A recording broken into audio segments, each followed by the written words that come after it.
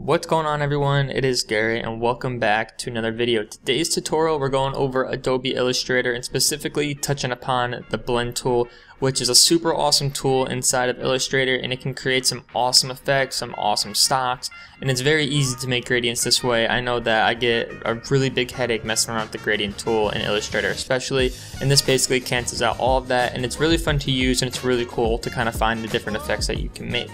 So with that being said, if you guys are new to the channel and you guys are new to me, I'm Garrett. I upload Adobe tutorials every other day, and if you guys can, subscribe to the channel and turn the notifications on, and let's get right into the tutorial.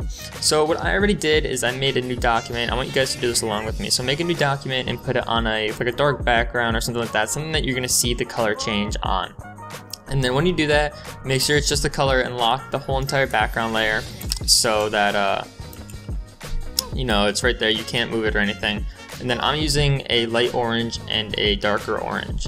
So what you want to do is basically make a new layer, grab the ellipse tool and just make one big circle right in the screen holding shift so it's perfect, and then grab your lightest color. If you guys are using like a black background, I would recommend grabbing like a blue or something like that, just because you want to see what the color difference looks like. So after you pick your color, hit Control C and Control F on a shape, and then hold shift and drag it all the way out to the right hand side, and then change the color of that shape. So let's just say we're going to make it a darker orange. So now that you have these two, go to Object and then go to Group, and then go to Window, Align, and then right here click the center, Align horizontally, just so that it's in the middle of our screen and you're going to see everything a lot more attractively.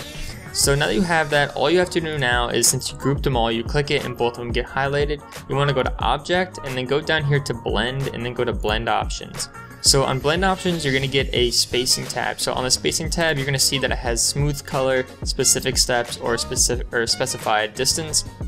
What I recommend doing is only using steps. I think it's a lot easier to work with and it looks a lot better in my opinion.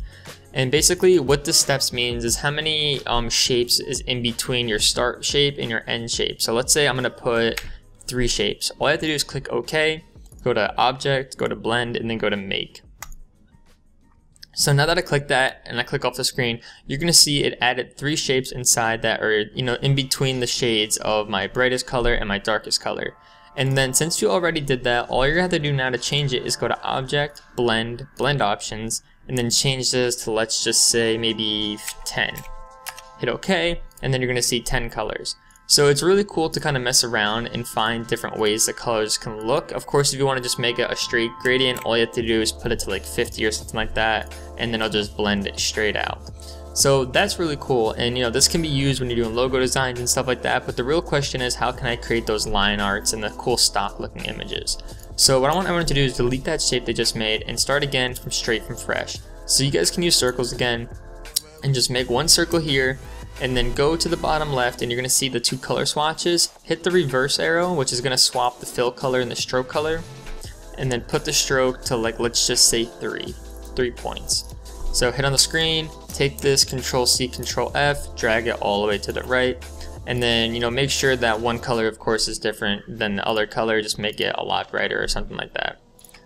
So now that you have that done, it's basically the same thing you just did. So all you have to do is highlight both of them, go to Group, and you don't have to align it, but like I said, it does look a lot nicer, and then go to Object, Blend, Blending Options, and then put your specified steps to like 10 at first.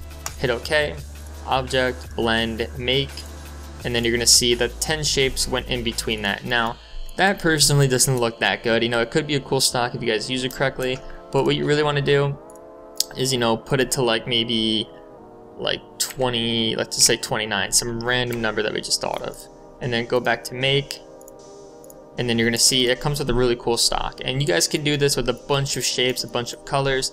And then what's really even cool about this is if you take your keyboard, hit V on it, you're going to see that this blue path line goes in between from the middle of your left shape and the middle of your right shape. Just click that, grab your free transform tool, which is above or below your pen tool, excuse me, and then grab your path, and you can even change the direction that your shape is going. And I personally think it's pretty cool, and I hope you guys too.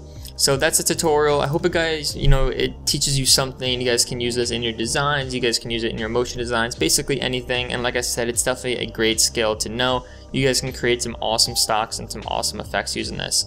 So with that being said, I hope you guys enjoyed, and make sure to throw this video a thumbs up, make sure to subscribe to the channel and turn the notifications on. And I'm Garrett, and I'll see you guys in the next video. Peace out.